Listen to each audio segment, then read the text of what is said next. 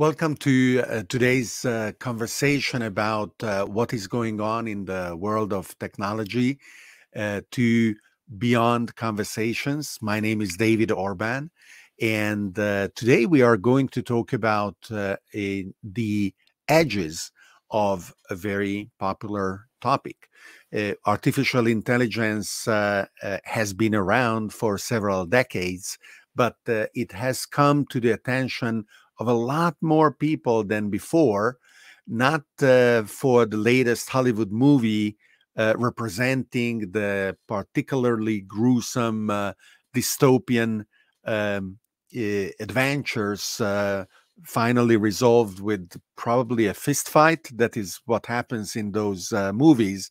But it has come to the attention of hundreds of millions of people through AI systems that appear to do a lot of useful things in novel ways, specifically ChatGPT and its various embodiments and inclusions in various applications or in Microsoft's search engine Bing.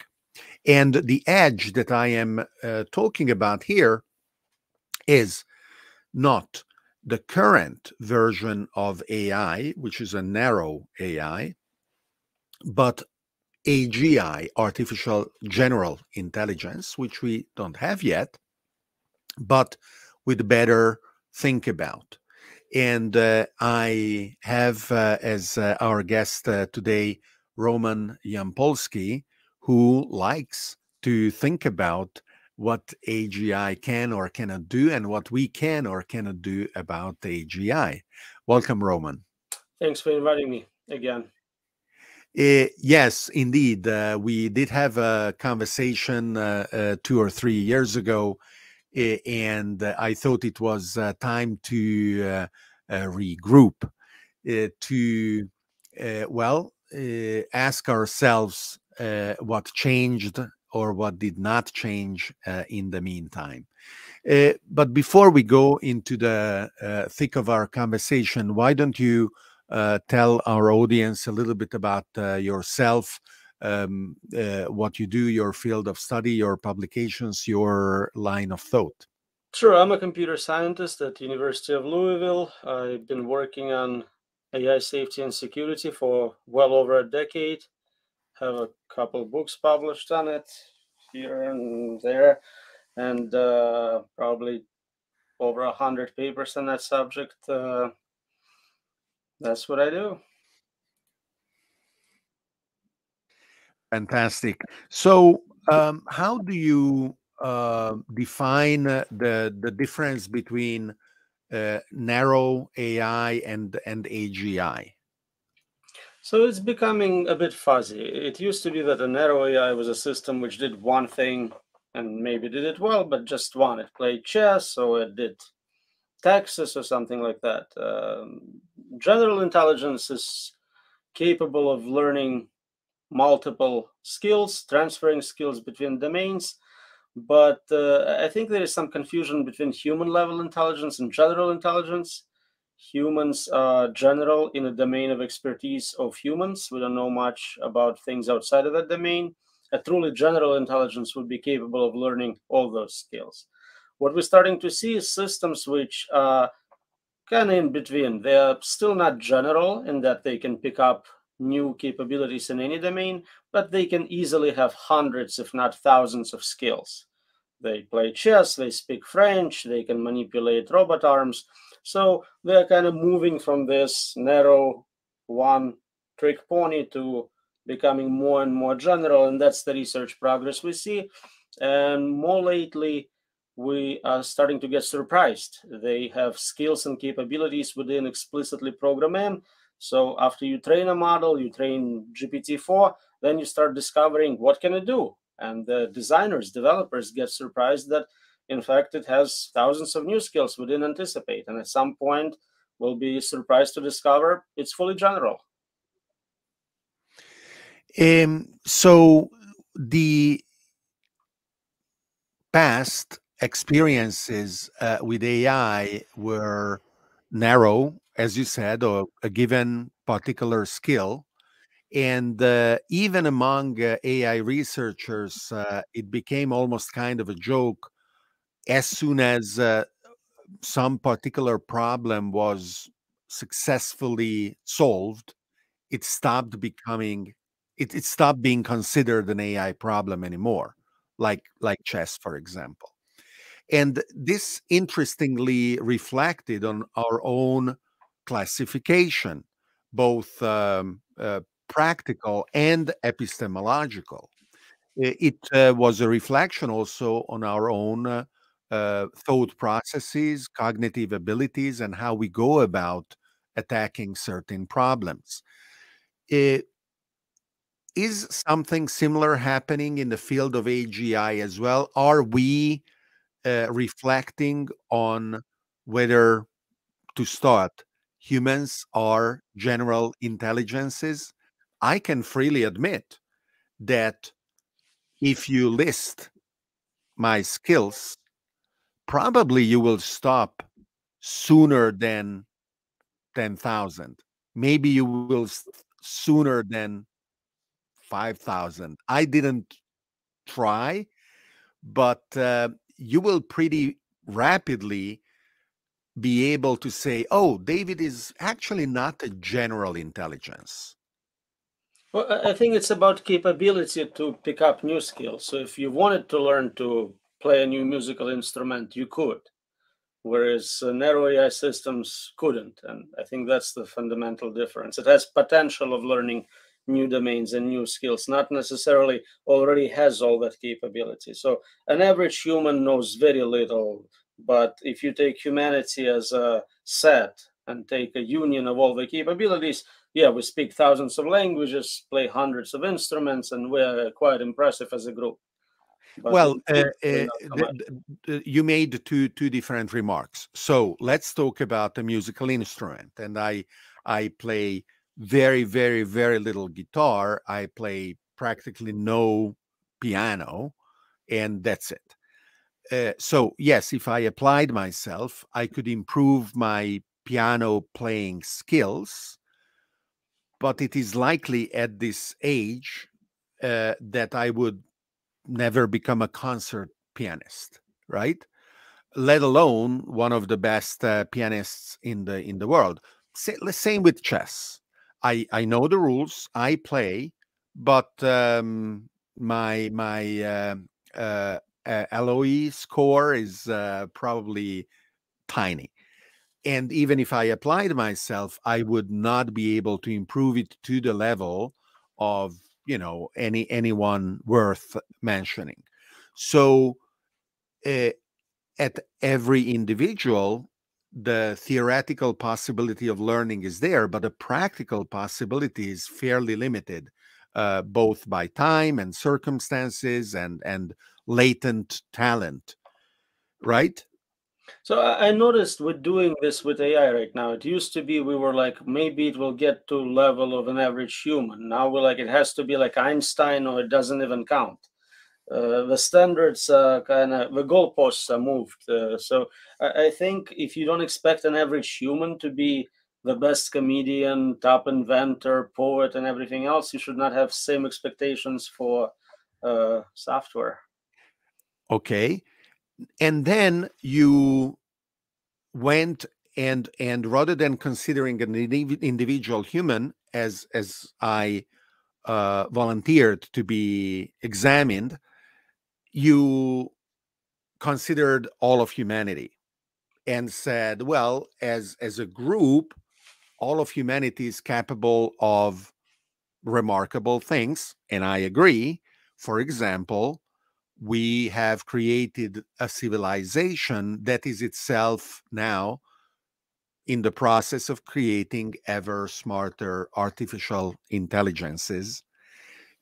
So humanity, as a group, is um, a general intelligence. We for sure don't have more than one reference point. with respect of how general an intelligence can be.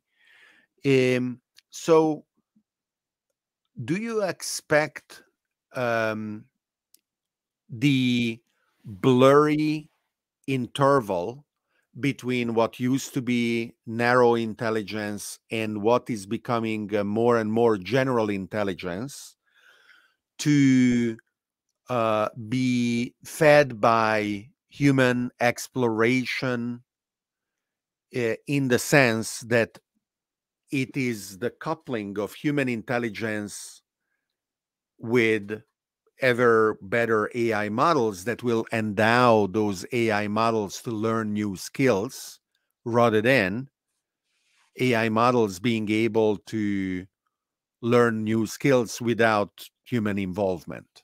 Well, at least for right now, it seems that they still scale without any diminishing returns. If you put more multimodal data with more compute, they continue improving and going beyond our expectations.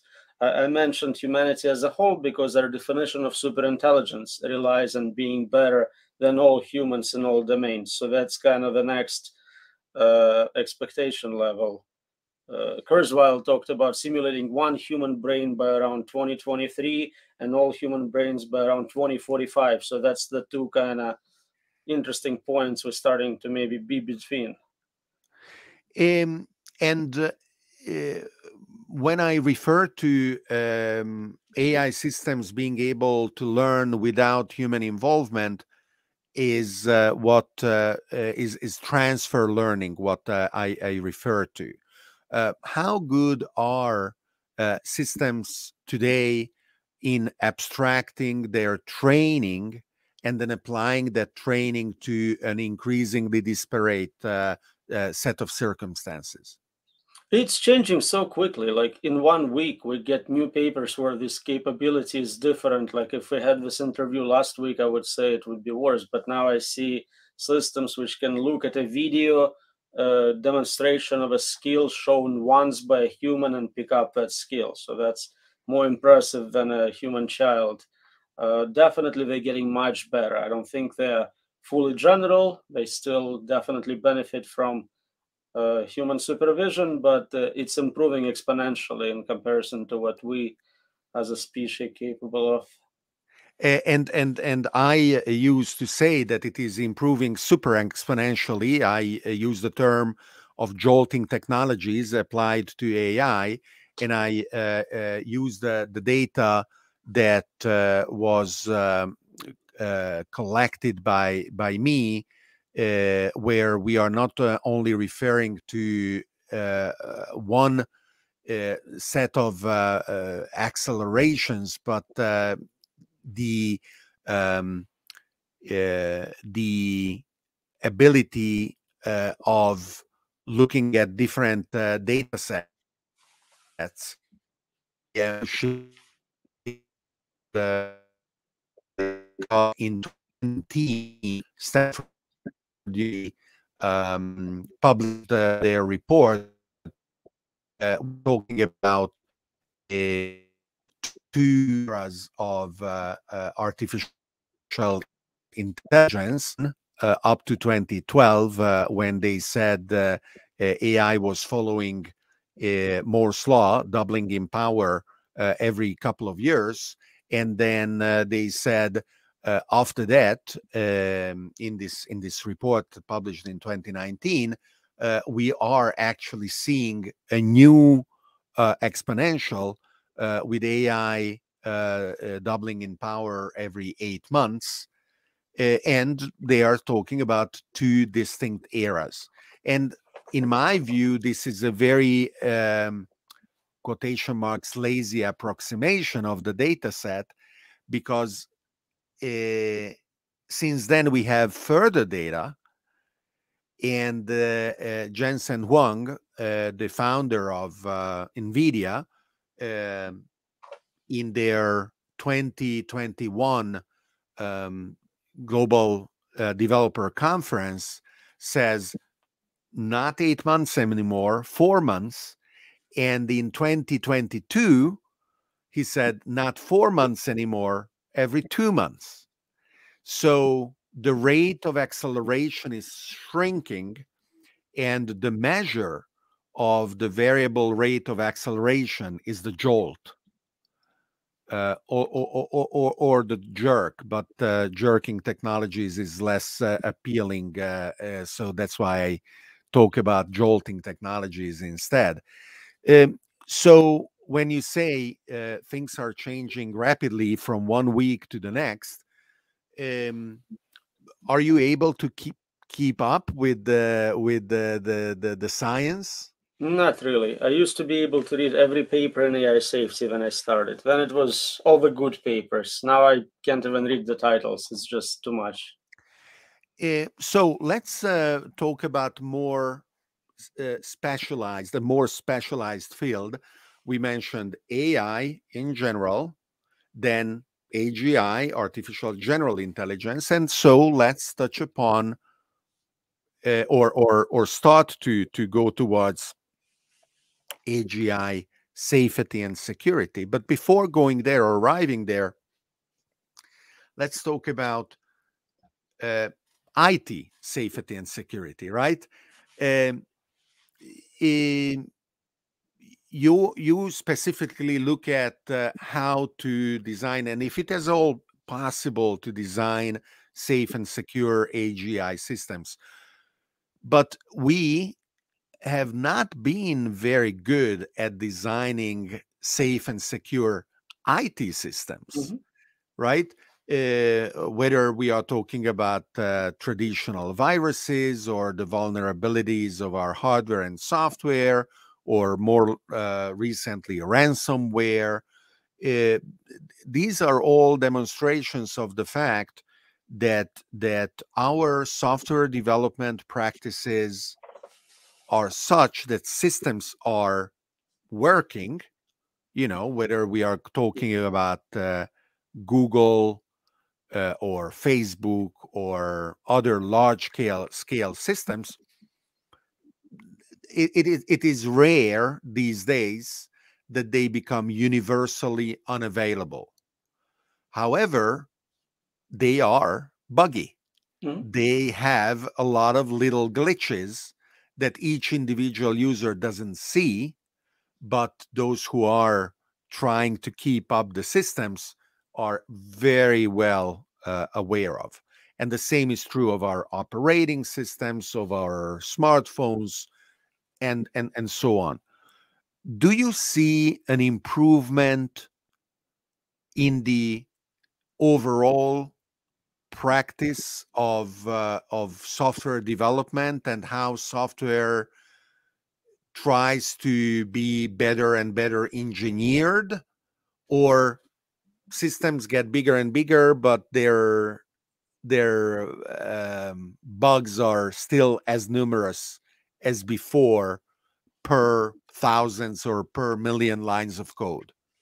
The new systems typically rely on pre-existing code through libraries they inherit, so you just have this history of undiscovered bugs, which keeps growing, and you may have 7 levels of dependencies. So modern developer never sees all the code the software relies on. So if anything, it's getting worse.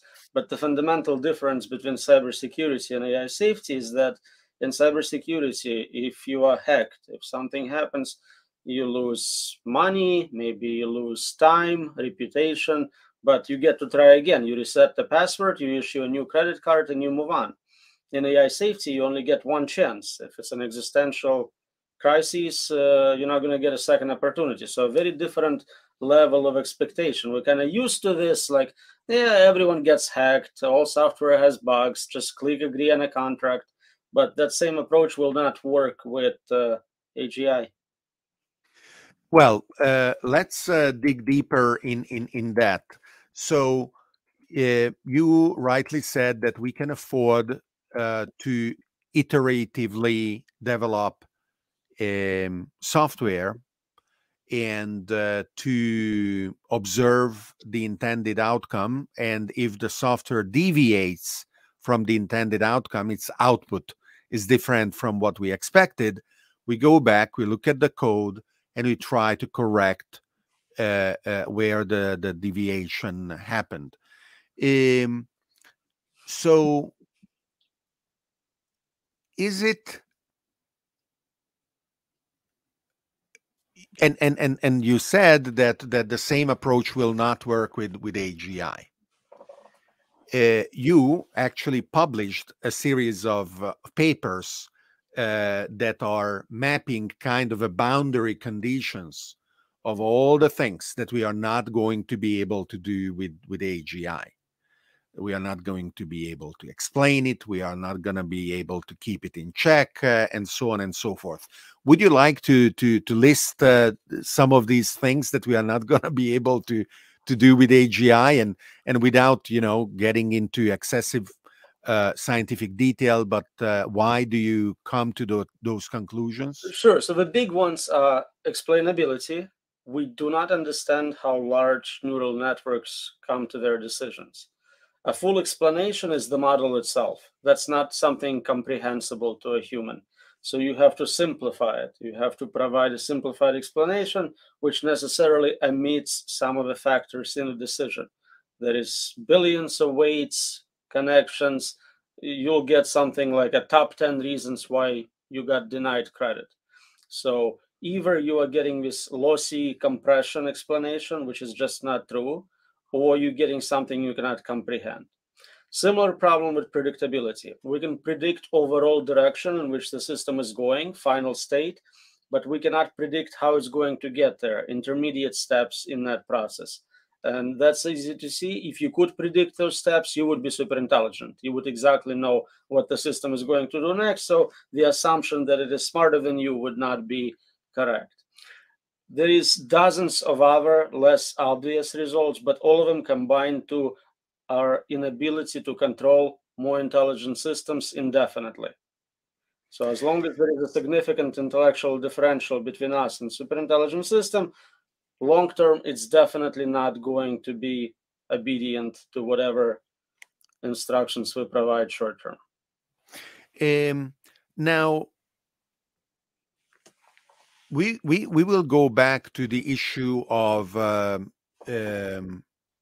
information flow, pattern recognition, and recognition of reality, um, and what necessarily binds us to compress reality in chunks that we can interpret with the tools we have available.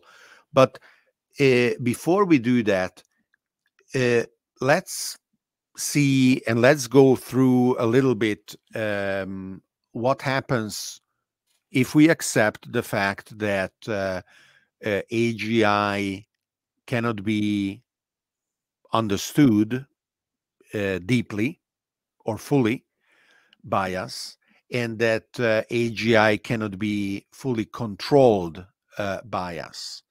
So let's assume that the AGI happens, and it will do its thing in a manner that we cannot fully comprehend, and its thing is going to be not completely what we expect. Is this going to lead to a progressive deviation that is bound to increase, or could it oscillate between various states that do not necessarily go far from what we expect, or farther than a given deviation that we don't want to exceed? So first, I just said it's impossible to predict what it's going to actually do, so I can't possibly claim I can.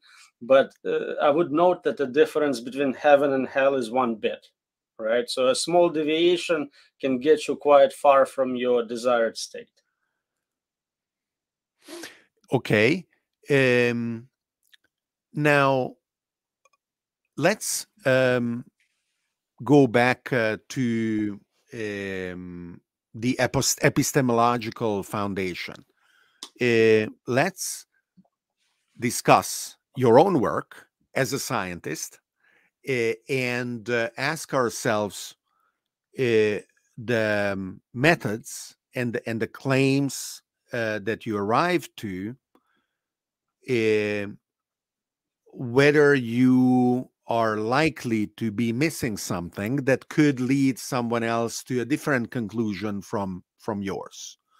How do you evaluate the validity and the comprehensiveness of your own conclusions?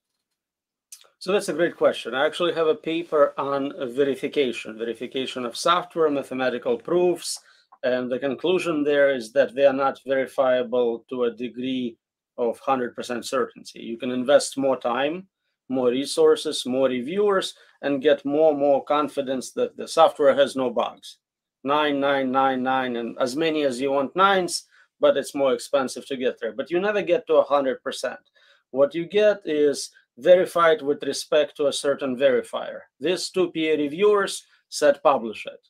There is 100,000 scientists, but those two you randomly got approved publication of this paper. It doesn't mean it's not containing a bug. It's quite possible I'm wrong, and nothing would make me happier than to be wrong about this. But so far, there are pretty simple proofs of things where it's self-contradictory, and no one has, at least so far, pointed out those proofs contain an error of some kind. So that's encouraging. Also, in practice, none of the impossibility results I have talked about have been violated. No one has said, oh, we can explain large neural networks, here's code. Or definitely I can predict more capable systems, here's how I'm going to do it. Today, what is the date? March 8th, Happy International Women's Day. No one has a working system or even a prototype which they would claim would scale to control systems of any intelligence. The state of the art is we know what the problems are, but we have no solutions. You just spared the European Union €1 billion, which they allocated to explainable AI research. So we should call them up and say, donate it to, whatever other worthy cause. So what are you working on, given the generality of these conclusions? What are you working on today? So clearly not everyone agrees with me. So the development community has no fear and just tries to develop AI as quickly as possible. Safety community thinks that if only they were given that $1 billion and a little more time, everything is solvable. They have no doubt, they have intuition that they can control superintelligent systems. I'm saying that no, actually, it's not a question of more money or more time. Those are unsolvable problems, and we need to find alternative ways to benefit from this very beneficial technology, but creating a fully capable AGI superintelligence without control is not a good outcome for us long term. Whatever you first want to get there last, no one's going to win anything. So what I've been working on is being more convincing, publishing more journal conference papers, showing different limitations, and trying to get people to read them, which is difficult. I have an 80-page paper showing this is why control is unlikely to be happening anytime soon, and I don't think it's going viral yet. Last time I checked, it hasn't, yes, or it hadn't. Now, the ability to develop a full-blown AGI is in the eyes of the beholder, right? You mentioned at the beginning that the distinction between narrow and general AI is becoming fuzzy. So if there were a universal consensus and the United Nations treaty on the limitation of AI capabilities, in order to prevent an AGI to be accidentally or purposefully released, do you have an idea of how the researchers could refrain themselves from breaching those treaties, and what would the enforcement mechanisms be? I'm not arguing for government regulation. I don't think it would work, mostly because the cost of scaling AI keeps coming down. It is still a large, expensive project today. We can monitor compute use, but in a few years, you could do it in a laptop. We already see experiments where a single powerful laptop can run some of those models at home. So I don't think simply making it illegal will work. Government regulation in the past for spam, for computer viruses, has not reduced this level of malevolent software to zero. And as I said, we need zero. We cannot accept some failure. We need it to be 100%. So I haven't found anything more convincing than personal self-interest. If I get this usually young, healthy, rich CEO of a startup to go, this will get me killed. I will not be famous, and there is no glory in it. To stop doing it, that is more convincing than passing some sort of law where they just move to another country or find another way to bypass the law. Um, I don't know what is the correlation or lack of correlation between being young, successful, rich, and smart enough to realize that AGI should not be pursued, uh, including the fact that, according to what you are describing, there has to be 100% success rate in convincing all of those. So let's go back to two questions at the beginning. Um, there are, if you ask 100 AI researchers, some who are still convinced that AGI is either not possible, or that the approach that is being pursued today is basically a dead end, and that novel discoveries about how um, our brain and mind work are needed. An example of this is specifically in the field of AI research is Jan LeCun, who says large language models are not enough, are a dead end, and an example of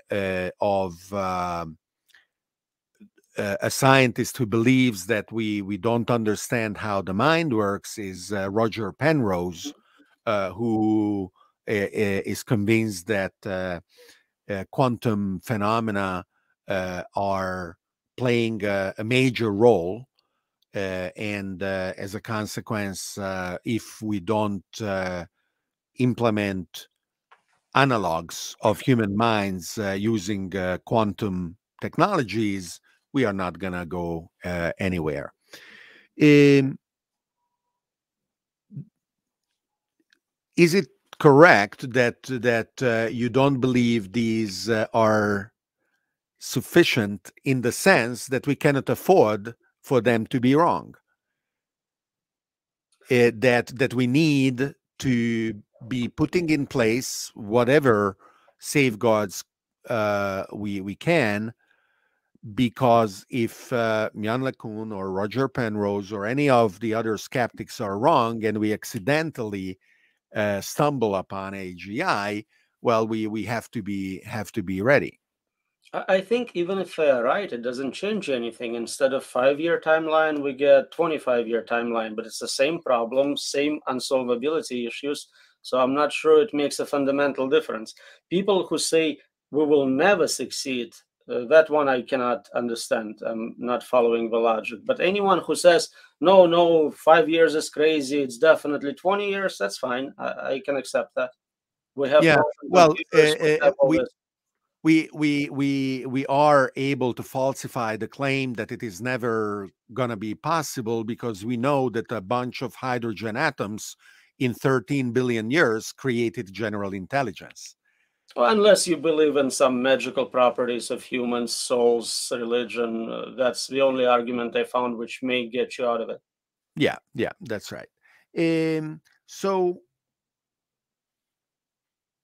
uh, between those intervals of, let's say, 5 and 25 years, over the course of the past couple of years, your own expectation has moved, and in which direction? Oh, I definitely see more capable systems, more general systems, and resources, funding, compute, human resources, all growing exponentially around it. It's becoming harder and harder to find something only a human can do. It is surprising that things we assumed will be the most difficult turned out to be the easiest. Art, for example, is apparently trivial to make. So it may continue on this path. We're not seeing any stagnation in terms of progress. And as I said, the most amazing thing is we're deploying systems with capabilities engineers of those systems are not aware of. That never happened before. And these are, of course, my own playing with fire, right? I am entertaining myself with advanced while they are laughing at me behind the screens. Apparently, these are images that I generated for a presentation that I'm making next week in Dubai, because I am, for the past year, I have been doing all my presentations, illustrations with Midjourney, and it has been a big surprise for many that the automation of creative work is now possible, not only in images but also in text, to an increasingly unapproachable degree by non-specialists. I am not a And we specialist in forget creating. how new this is. This is a couple months old, really, a year old. Imagine how good it's going to be in a year or so, 2 years, 5 years. There's full-blown movies, virtual environments, Yes. super stimuli.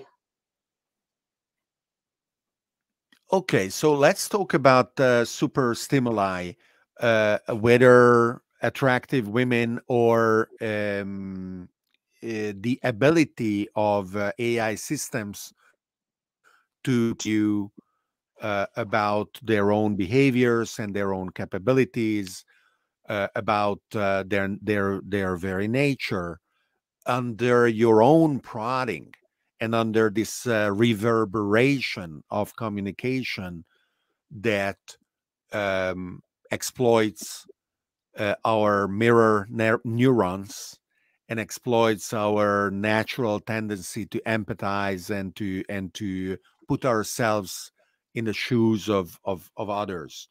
Um, can we and should we build our defenses individually by steeling ourselves against these super stimuli? And at least in my case, I feel I am able to do so. Right? I have not uh, been convinced that current AI systems are self-conscious, for example, that they want things, whether to be free or to be uh, doing different things that than what they have been programmed. Um, is this something that everyone should train themselves to be able to maintain? I don't know if an average person can train themselves to that level. We have Nigerian scams, right? Like nothing is more Mhm. pathetic than that, and people fall for it all the time. I can certainly see my parents who have hard time figuring out how to click buttons and change settings, fall for deep fakes and not have very good defenses against emails targeted at them and so on. So maybe top experts can do something, but I think for most people it will be nearly impossible. And it is fascinating that the presence of grammar and spelling mistakes in Nigerian scams is actually a desirable feature on their side because they already know that there has been a filter of gullibility, because there are people who look at the pathetic email and they will say, oh, this is evidently a scam. But people who respond to receive part of the $20 million by the princess that inherited it are predisposed to go through, and so the scammers receive a given number of responders that have been pre-selected.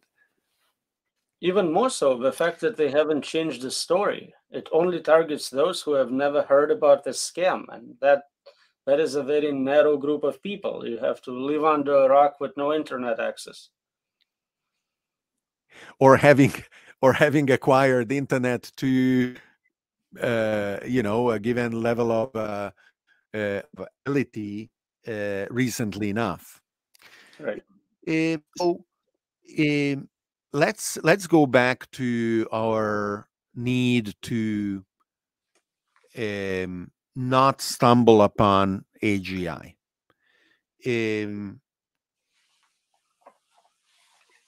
What would you tell the founder of Stability AI,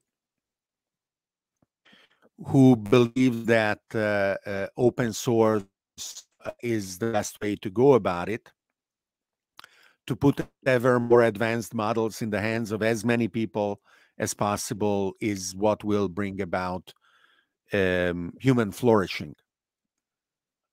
If we accept that those could be dangerous, it's like arguing that if everyone had a nuclear weapon, then the world would be safer. Either you think they are safe, and we haven't seen evidence for that, not even from developers, or they are dangerous, and then you want to not make them open access as much as possible.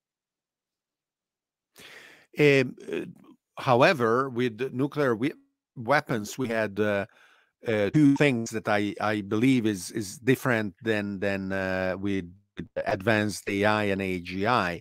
On one hand, uh, the engineering were on a relatively more solid ground. There was a wider consensus around what were the experiments that we could do, what were the boundary conditions of those experiments. For example, there is this anecdote of the scientists asking themselves, is the nuclear explosion that we are planning to carry out as a test going to ignite the free oxygen in the atmosphere, killing everyone? And that is a proper existential risk. And then calculating whether that would be the case and concluding that it would not, going ahead with the experiment and being right.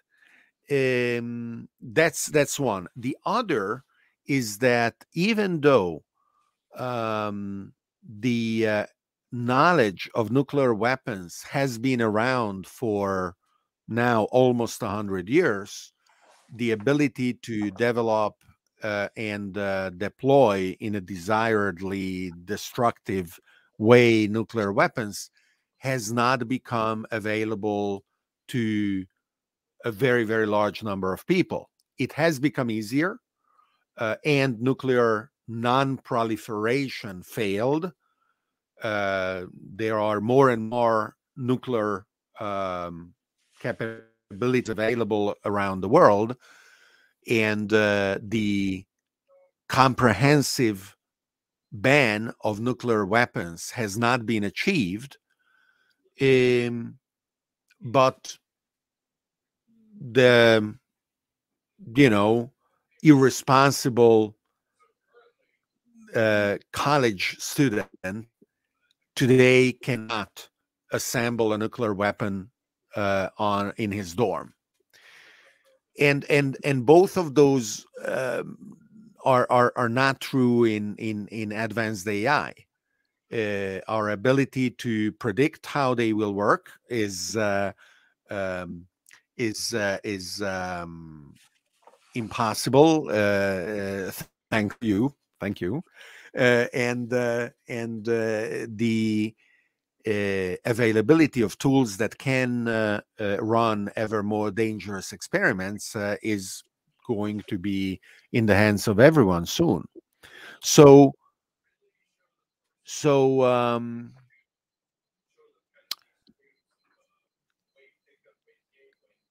your being here is part of talking about this, right? It's part of what needs to be done, part of talking about it, part of raising the understanding of the danger. Um, if we recognize that AGI minus X is useful, is there anything that we can do in order to keep the capabilities of our systems within or below that threshold? Other than deciding to do so individually, I haven't found a solution. It seems that the technology we have is already very capable. For example, protein folding problem was solved without AGI, but we need time to study existing systems.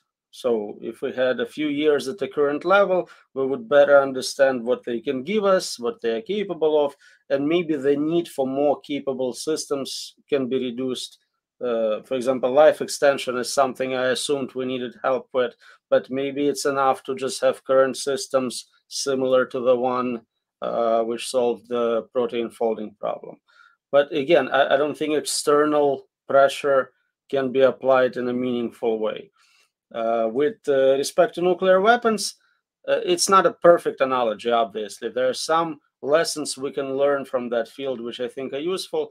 Uh, to the best of my knowledge, both American and Soviet creators of nuclear weapons regretted their invention and spent the rest of their lives trying to undo that damage. We actually used nuclear weapons. It would not be the same with AGI. One mistake could be more than enough, and you won't have time to kind of go back and undo it. And once it's unrolled and available to individuals, you cannot put it back in a box.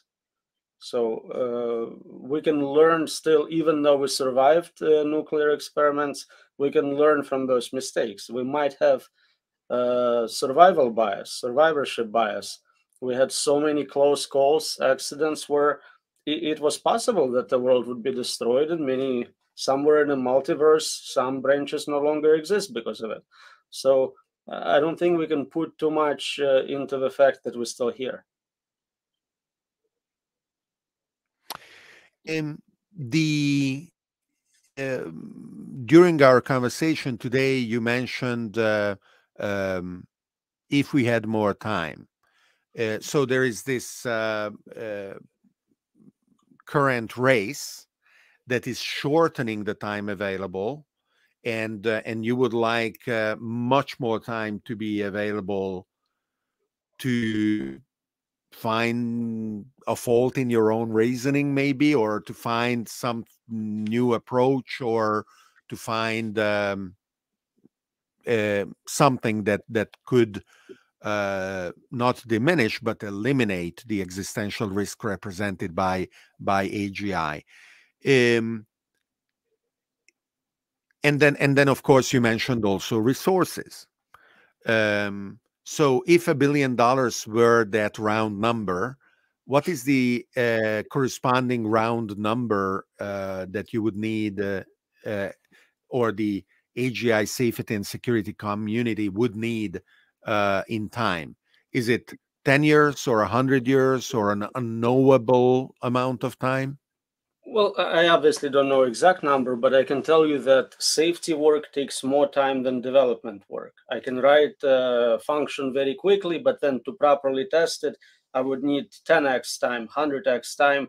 Even if it was deterministic, I could use all the pre-existing edge cases. If it's not deterministic, if it's self-improving, self-modifying, learning a new data, I can exploit it in new domains. Maybe I need a million times more time to properly understand how it functions. So right now we have this exponential, as you said, super exponential growth and capability, but progress in safety is not even linear. I think it's constant. Um, we were at the conference in Puerto Rico organized by the Future Life Institute that, in analogy with the Asilmar conferences, aims to increase knowledge, collaboration, understanding of this problem set. That was before the pandemic, and I don't know if a new conference is being organized when. But that was a pretty small group. I think it was like 100 people, and at the time we still had Russians and Chinese in Puerto Rico, even though not many, but at least a few. And if a new conference were to be organized by an institute of the MIT, I doubt Russians would participate, and I don't know about the Chinese. Um, which brings me to the point that we cannot afford political or even military um, contrasts or conflicts or war to interfere with the need of the broadest possible, potentially universal understanding of the challenge, right? We we know what is going on in terms of scientific publications, and the field is so dependent on the talent and skills and the available hardware of everyone, that it is highly unlikely that some hidden research would be further advanced. But still, breaking down channels of communication can only be a hindrance to this broader understanding of the issues. Is that correct? In general, yes, we want scientific community to be united, to communicate. In a way, the war in Russia is kind of good because it siphons resources and access to compute. So I'm not aware of any large successful projects in Russia which would overtake American efforts. China may be a completely different story, but at least in that regard, big, expensive conflicts kind of prevent development of scientific discovery, delay it a little bit. So it's a Well, positive thing or a I, horrible I thing. I would have a hard time agreeing with you that World War III would be desirable in this context for the survivors, and I hope that is not the solution that we will adopt And to it's not a to solution prevent I'm AGI. proposing, please. Definitely not what I'm hoping for. I'm just pointing out that anytime there is a distraction from something like a large scientific effort, it does impact scientific capabilities. Hmm. Um, so forgive me, you did say that you don't know, you cannot give a precise answer, but did you say? Oh, yeah, you gave a proportion. So you said if we needed a given amount of years to develop AGI, we would need 10 times or 100 times that long to be able to analyze it. I think so. So if we release GPT-3, GPT-4, GPT-5 every 2 years, I need 20 years in between to figure out what we're dealing with. And there are 100 naive solutions that I'm not going to bore you with, uh, such as, for example, uh, run them slower so that our clock speed is faster than theirs, and then be able to study them better. Um, how can we rank solutions so that we concentrate on some that have a higher probability of succeeding rather than rehash naive ones that everyone in the field realizes won't work. So we just published another paper on AI risk skepticism, where we have about 60 pages of people's ideas about why it's not a problem, why it's going to be resolved, and we try to address why they may not be right about it. There are papers surveying ideas in the AI safety field, but I don't think there are any which have not been immediately shut down, pointed out that they have a major flaw in them. I'm not sure we'll ever stop getting new proposals from people who just heard about the problem and so unplug it, pour water on it. I mean, people read a lot of good science fiction. So Yeah. again, my goal was to kind of cancel all those future attempts with a single impossibility proof, and then if you can show the mistake in impossibility proof, that would be helpful. Yeah, yeah, yeah. So sure. And so we mentioned at the beginning, and I said we would go back to it. The fact that in order to interpret the world, we compress it. And there was an article, I think, in New Yorker recently that was blaming, at least in the title, that ChatGPT is a blurry JPEG on the world, or transforms the web in a blurry JPEG. And rather than interpret it negatively, in reading the article, I found myself agreeing. Yes, that is what we do. We approximate, we are lossy compressors. Our ability to forget is a necessary survival skill that being bogged down in a perfect remembrance of everything from the past. And you mentioned um, one of your scientific publications of 80 pages, and just now another of 60 pages, and two books that are probably of hundreds of pages. They are back there somewhere, by the way. Um, and they are not blurry enough. In order to go viral, have you tried memetic engineering to a more aggressive and I am not joking, where you are compressing what you do to literally a meme, an image that is punchy enough to reach millions or tens, or if Elon Musk retweets you, 100 million people. So if you follow me on Twitter or Facebook, you know I'm a prolific shit poster. I have lots of those. Sometimes Elon Musk does react to them, but after a million views, I get one new follower. I don't think it makes a difference.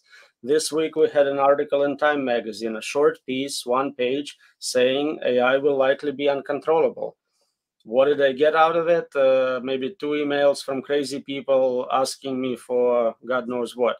So I don't think that's working. I definitely try. I go on a lot of podcasts. I do interviews. We write for popular media. But the very narrow segment of society who finds this topic interesting, it doesn't scale. It's not like, popular media's Kim Kardashian, whatever, 100 million followers. It's not the same topic. Definitely. So before starting the live stream, I told you I have 3 children, and you told me you are aware of the same number on your side, and you confirmed that you have a somewhat unreasonable hope and faith in them, which I think is biologically grounded.